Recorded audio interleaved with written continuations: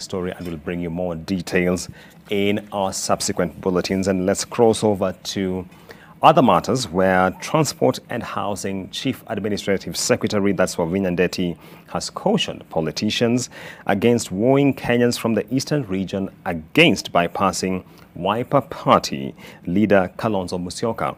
Wavinya reiterated that the One Kenya Alliance principal Kalonzo holds the key to the Ukambani vote basket.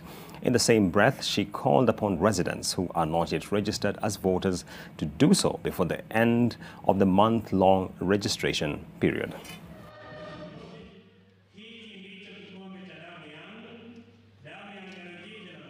Tuseme kweli tu, yule anataka kuingia Ukambani apite through Kalonzo bwana. Huyo ndio